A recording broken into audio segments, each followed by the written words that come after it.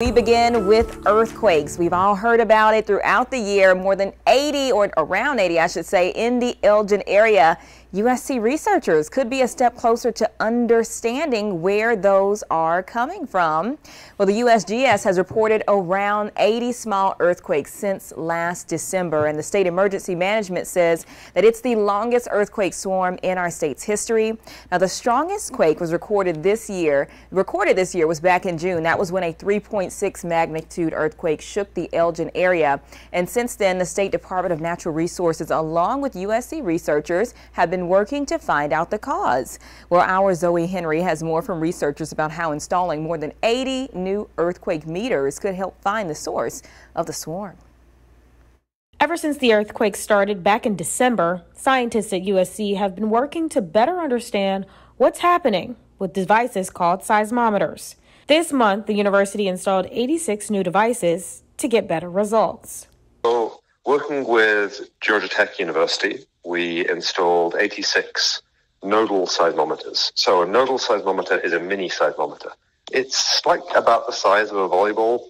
Because of the size of the devices, the university was able to install more near the epicenter of the earthquake swarm. We've had earthquakes going on in Elgin since the start of the year, and no one's really got a good answer as to what's going on with them.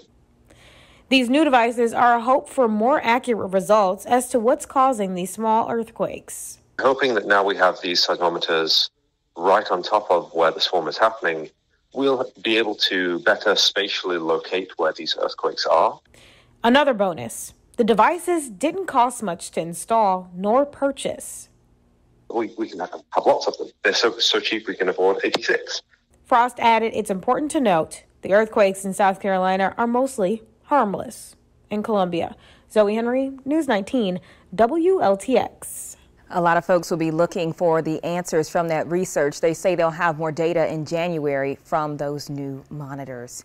Now, there's typically about 10 to 20 earthquakes in our state each year. And as we mentioned, there have been more than 80 in Elgin, or around 80, I should say. The USGS says that the last one was a 1.3 magnitude on October 14th. Earlier this month, the state emergency management launched a new earthquake preparedness resource to help prepare for when those shakes strike. Now, there is information about fault lines in our state, a guide for pet owners, information about aftershocks, and a look at myths and facts about earthquakes. You can find that on the agency's earthquake guide online with a full list of ways to prepare your home for an earthquake.